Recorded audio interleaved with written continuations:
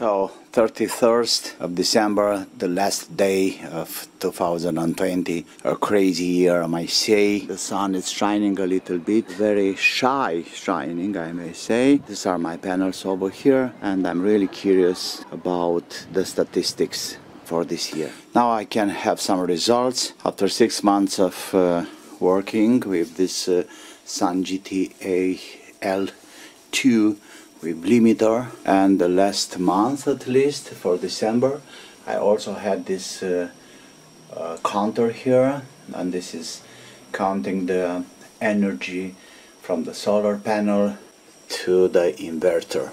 I'm gonna have some numbers from Sonoff PWR2 over there, so at least I can have a kind of image about what this machine could do in half of year.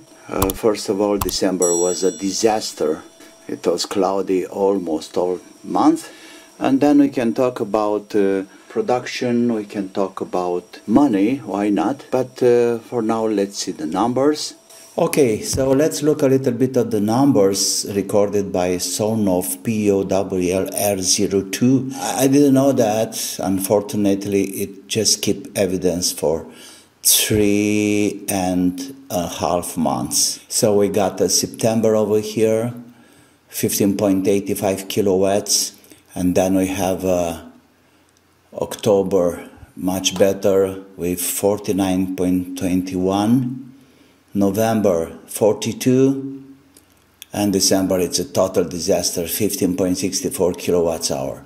In my old statistics or photos, I found this one from July. So in fact this was the first month when the inverter starts working, because I hooked up at the end of June. So I had for July 87.01 kilowatts hour production. This is really nice. I think with some tweakings for the next year I can reach easily 100 kilowatts in the summer months. But like I said before, the average efficiency, it's like 65%, 66% or something. So if I want to have more production, I need some more panels. So at least 300 watts of panels more. And now let me show you the statistics from the machine itself. So I have a few photos over here. This is for December. In 1st of December, I hooked up this energy meter. So you can see there I gain from the solar panel 9.93 kilowatts hour. This is brutto, I may say, this solar brutto in, and the system delivered 266 amps hour, and it was up, or let's say producing for 79 hours. Like I said, December was a disaster. Luckily, the machine have his own energy counter here, and look over here, we had a total of 355.7 kilowatts hour. That's the whole production made from July, in fact the end of June. So if we count that, 355.7 times 16 cents, that's how much is 1 kilowatt here. That gives a result of 57, okay, let's say around 57 EU, like 57 euros. That was the production from 1st of July to 31st of December 2020.